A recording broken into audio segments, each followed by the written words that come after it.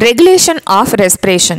Human beings have a significant ability to maintain and moderate the respiratory rhythm to suit the demands of the body tissues. This is done by neural system.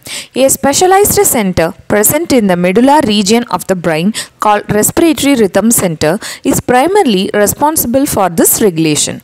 Another center present in the pons region of the brain called pneumotaxic center can moderate the functions of the respiratory rhythm center. Neural signal from this center can reduce the duration of inspiration and thereby alter the respiratory rate.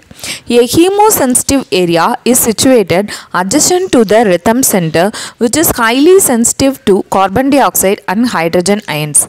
Increase in these substances can activate this center, which in turn can signal the rhythm center to make necessary adjustment in the respiratory process, by which these substances can be eliminated.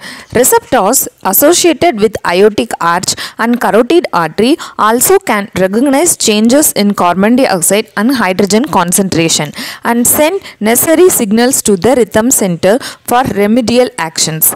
The role of oxygen in the regulation of respiratory rhythm is quite insignificant.